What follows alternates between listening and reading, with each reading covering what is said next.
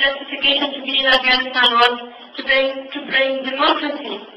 Only the situation of the journalists who are being killed, the ladies who are being kidnapped, raped and killed shows the mockery of democracy in Afghanistan. It's not the real democracy. And unfortunately, I have to say that my country, Afghanistan, produces more than 92% of the world's opium. And from 2001 up till now, it has increased 4,400 times higher. Because this is one of U.S. interests in Afghanistan, and they never stop that. Instead, they are appreciating and they are encouraging farmers to grow opium. Why?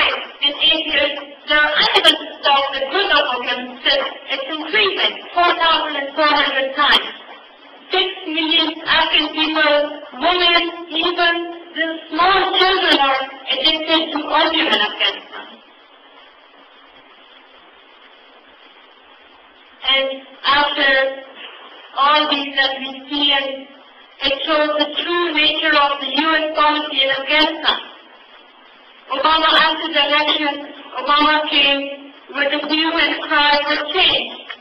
And he gave a lot of promises that we can corroborate that there is no difference between Obama and Bush.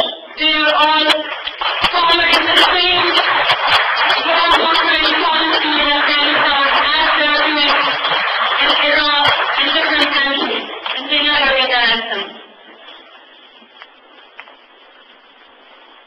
And we will be having elections at the end of August this month. We have 40 candidates, and unfortunately I have to say that most of them are the people who have a bloody past, who have hands in the bloodshed of Afghan people. But because they have the support, they are standing, and we are not hopeful for these elections because we think that as in the last election, people got hopeless because their trust and demands were sent by Persia and US. This time, no one is hopeful for these elections because everyone knows, even a small child, if you will ask him or her, they will say that US will decide who is the next president for Afghanistan. They are not true and fair elections. You know, the vote from the very far villages in Afghanistan comes over the donkey to the capital city. In the way, there are commanders, warlords, Taliban, and they can do anything.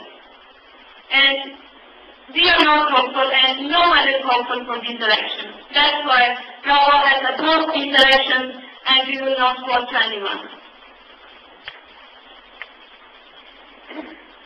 At the end, because there's very less time, I would like to say that without your support, without your solidarity, we can't struggle.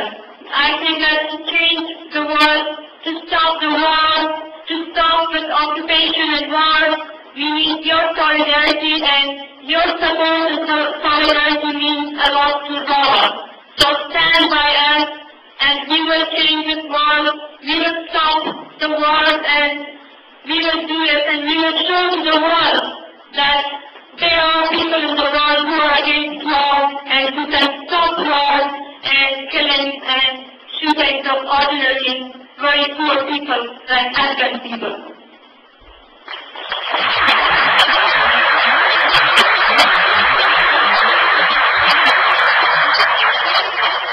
And my message to the U.S. government is that if they are really honest to Afghan people, if they are really honest to Iraqi people and other very poor people of the world, if they want to help them, they should directly support the democratic group. They should support to the people, to the intellectuals who really want to change a country. They should support because billions and billions of dollars who go to Afghanistan is just wasted. You know that US is spending more than $1,000 a minute on military in Afghanistan. If it goes to build a school for Afghan girls, for Afghan boys, if it goes to give us healthcare centers, if it goes to to build up roads, factories that we need. Today we will be having a country that you have, but it's never going on that side. It's going just for military, killing of ordinary people. If your soldiers are being killed, it's just for the benefit of US government. It's not for the benefit of Afghan people. It's not for the benefit of you.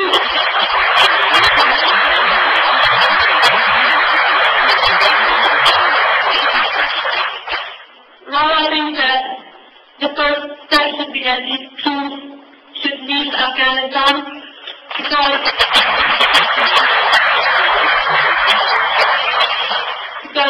the APU proves that they can, US and other countries can end up with war. They are just to further their own interests for Afghanistan, for other countries that they have, and they will never change. And history has shown that no country can grant freedom, democracy, peace to another country as a gift.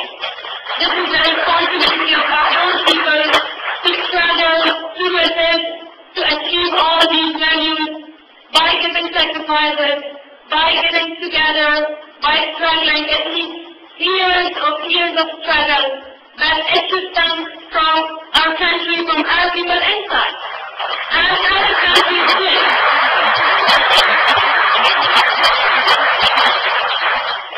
And together with solidarity and your support, we will change, we will get weapons, we will do action, we will resist, and we will do it.